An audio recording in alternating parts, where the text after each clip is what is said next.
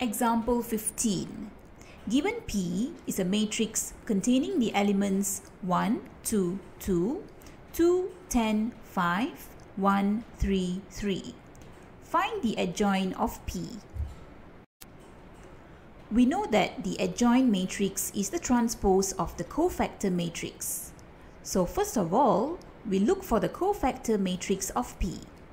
Insert the sign of cofactors plus minus plus, minus plus minus, plus minus plus, and leave space for the determinant of the elements left after blocking the particular row and column.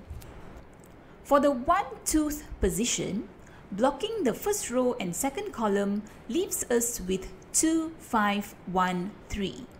The determinant here, found using the product of 2 and 3 minus the product of 5 and 1, gives us 1.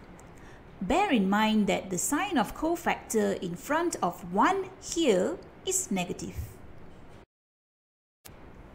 This step is repeated for all the elements of matrix P.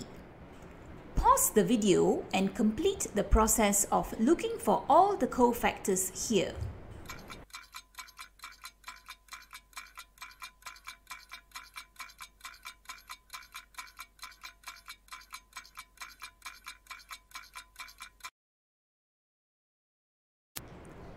This gives us the cofactor matrix of P to be 15, negative 1, negative 4, 0, 1, negative 1, negative 10, negative 1, 6.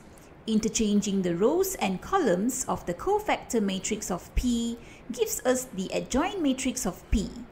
In other words, the transpose of the cofactor matrix of P gives us the adjoint of P. Therefore, the adjoint of P is 15, 0, negative 10, negative 1, 1, negative 1, negative 4, negative 1, 6.